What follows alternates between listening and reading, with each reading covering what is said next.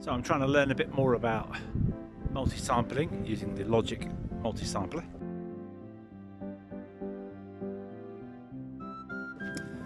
And I thought I'd explain the process that I've been using to sample a little penny whistle that I've got and create a little instrument from it. So I'm going to record each note individually. I'm going to put a metronome in my ears, 120 BPM, and I'm going to record each note for 8 beats. So I'll be like,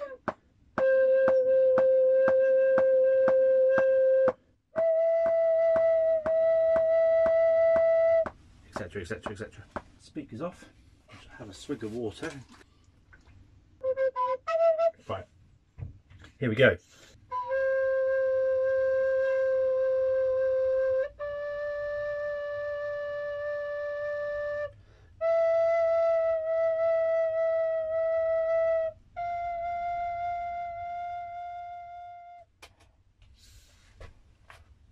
Okay, so now I've got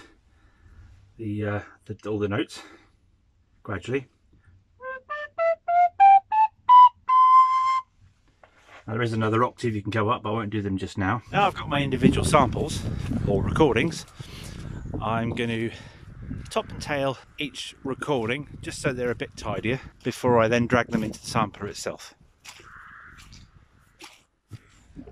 Now I can drag each individual note onto the appropriate key in the sampler and adjust the key range of the sampler itself so that only that one sample plays on that one note. And I can do this for all the individual notes. Please note that Logic actually does have an option that you can drag all the notes in one go into Logic, and it will basically use an AI to figure out which note is which and zone them appropriately. So sometimes it works really nicely, but depending on the instrument you're sampling, because some instruments have harmonics within the recording that Logic will automatically pick up and not necessarily the correct one. So, but it can have some great results at the same time, so it's worth trying. But in this case, I'm basically manually zoning each note myself and double checking each parameter, going through, making sure the volumes are right,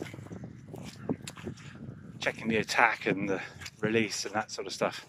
One thing I have done is I have made the overall sample monophonic, because a flute, a penny whistle in this case, is monophonic and you can't play more than one note at the same time. So the plan now is to do the second octave, which have a very different timbre to them, and then put them in the sampler as well, create the multi-sample, so we should have a 2-octave instrument.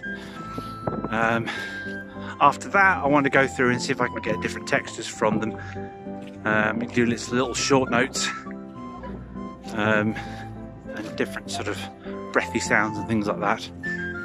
Let's see what we can get. But in the background of this video you are hearing the result with a bit of reverb on, just for effect.